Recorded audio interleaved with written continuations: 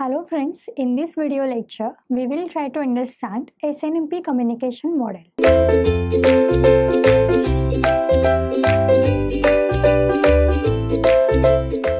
So let us begin with basic model of communication. In the basic model of communication, there is a sender and there is receiver. In between sender and receiver, if we require to establish an communication,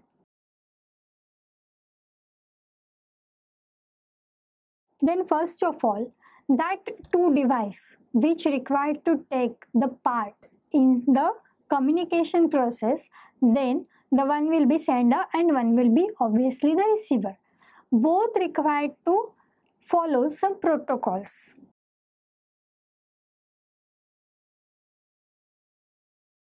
Protocols are nothing but rules and regulations for making the successful communication. So, whenever we require to send something, then there should be someone who will try to receive that function or that particular data. So, the sender inside the SNMP is known as SNMP manager, and receiver inside the SNMP is known as SNMP agent. Why? Because in the process of SNMP communication, the manager is the component who is able to create the data. The agent is the component who is able to receive the data and carry forward or pass forward it to all the resources. So we have to understand this particular process of communication in a particular network by comparing the basic model of the communication. So SNMP manager, if the sender wants to send something to receiver, they have to follow some protocol. So what are that protocol? First of all, sender is required to send the request to the receiver that he wants to establish an communication and he wants to transmit some data to the receiver.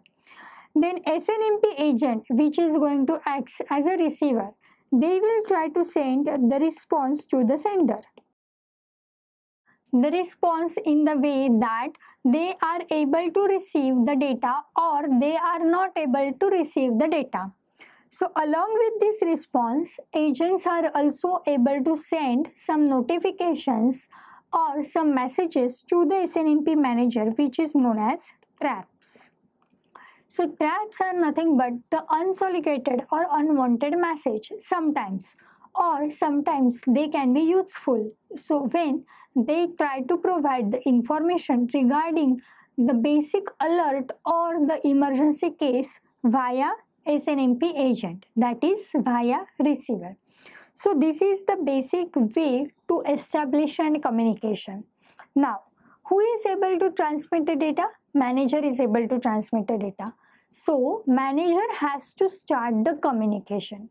This is the first way of the establishment of the communication. Who is able to receive the data? Receiver or agents are able to receive the data. So they have to first send them the notification regarding the response, whether they are interested to receive the data or they are not interested to receive. Interested in the way that whether they are able to receive the data or they are not able to receive.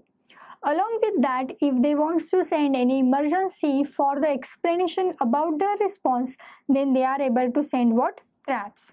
So we have to actually use the notification like this. So traps are generated from agent side and they are towards the manager side. So this is the process, hence known as the basic model of communication, because with the help of these three information, sender will start to transmit the data. So once the data is actually transmitted from sender to receiver, the communication will start. So this is the basic model of communication which will give us an establishment of an communication. In the SNMP communication model, the SNMP V1 communication model defines the specification of 4 aspects of SNMP communication. Basically, there are 3 versions of SNMP model. SNMP V1, that is version 1, SNMP V2, that is version 2, and SNMP V3, that is version 3. In every model, we will notice that there are few newly events are occurred. That means there are few new generation of the message are occurred in each model. So SNMP V1 will define the communication model. So whenever the question is regarding the SNMP communication model, we have to draw the 2 models. First one, which is the basic model of communication, which we have just seen, and the second one is nothing but the communication model from SNMP, that is known as SNMP V1. So there are 4 aspects of this SNMP communication model. What are that? First one, the architecture. The basic or the fixed architecture defined by the SNMP V1. Second is administrative mode. We have to understand the meaning of this mode later. Third one is Snmp Protocol, the meaning of the Snmp Protocol. And fourth one is Snmp Mib. Mib is nothing but the management information base. That is nothing but the database. The architecture specifies the management message between the system and the management agent. Architecture means what? Infrastructure or the organization of SNMP model. So if we have to understand the meaning of architecture, that means the generation of the messages or the flow of message in between the sender and the receiver. That is nothing but what? Architecture. So this is about the architecture. There is a fixed architecture, as I already told you. What kind of architecture is there? Let us try to understand. Basically, behind the architecture of SNMP V1, there are few aims to define that architecture. So 3 goals of the architecture are: first, it should minimize the number and complexity of the management function. It should able to reduce the number and complexity of the management function. Indirectly, it should be able to give us the easier structure, which is less complex. Second, it should be flexible enough to expansion such that it should be able to add the new aspects of operation and management. Second is, it should able to give us expansion or indirectly flexibility. The model should be flexible. That means what? Indirectly, the newly updated operations, newly updated systems, the model has to support all these things. Why? Because day by day, the new types of models are generated or welcome in the world. So every model is advanced as compared to the previous or the basic model.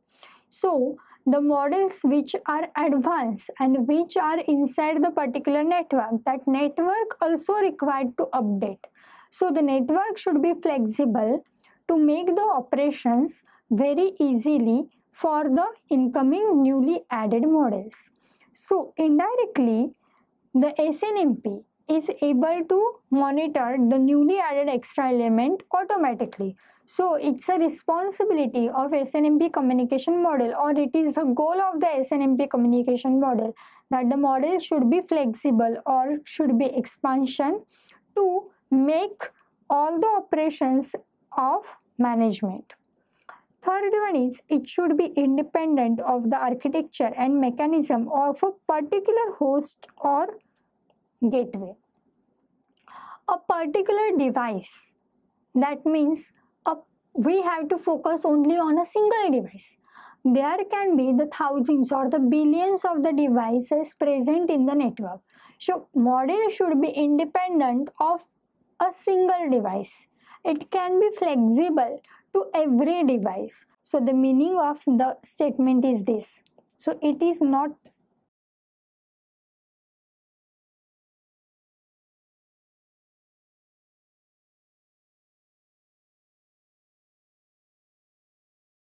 So it should not able to depend on a particular, that means on a specific device.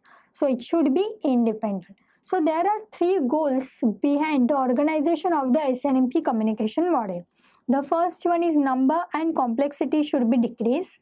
So the model should be easy to make all the functions. Second, expansion or flexibility to update or to carry forward the data, all the operations for the newly incoming devices. Third, it should be independent. That means it should not depend on a particular host, means device or gateway. So these are the three aspects or the three goals of the communication model. So exactly what is the SNMP V1 or SNMP communication model? The architecture is like this, where there are three messages which are generated by the manager side and two messages which are generated by the agent side. So the manager and agents are also able to make or establish the communication. We have to compare this particular architecture with the basic model of the architecture, in which there is a manager and there is an agent, and they are trying to communicate with the help of the three generation of the messages only, that are nothing but request, response and traps. And here we try to classify the request message into the first three message, which are known as get request, get next request and set request. Response is generated from the receiver side and fifth one is trap. So this is the architecture, the first aspect of the SNMP communication model, that architecture should be the fixed or the flexible.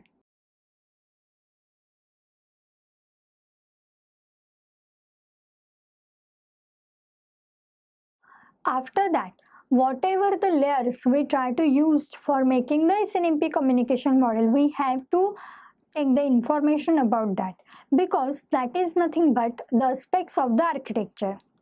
The given architecture establishes the data path between the manager application process and agent application process via the transport function protocols.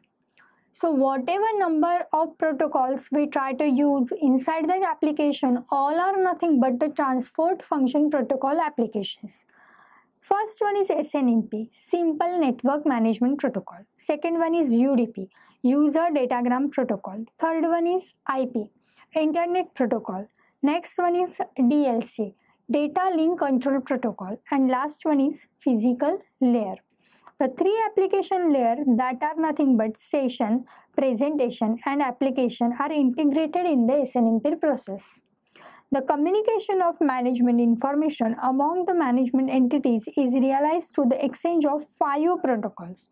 So how many protocols they have to use? These particular 5 protocols for making the exchange of the communication inside the SNMP V1. Three of these are get request, get next request and set request are initiated by the manager application process. That means indirectly by the sender application process. Other are nothing but the get response and traps. These are generated by the agent process, indirectly by the receiver process. And here again the message generation is known as event. Why? Because we are inside the SNMP, and inside the SNMP whatever number of messages are generated, they are known as event. So this is about the first aspect of the SNMP model, that is nothing but the architecture. The second one is administrative mode. The administrative mode is one of the mode which will give the basics of communication or which is useful inside the SNMP communication. Third one is Snmp Protocol. We are familiar with the Snmp Protocol. The protocol is very different than that of the basic protocol, which is Snmp. Why?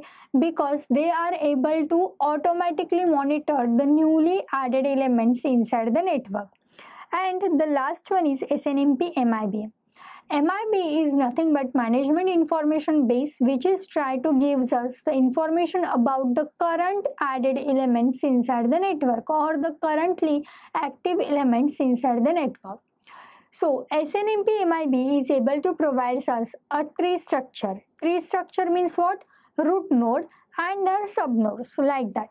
So that structure will able to gives us information about the different active elements at the different time for the current transition or current transmission inside the network.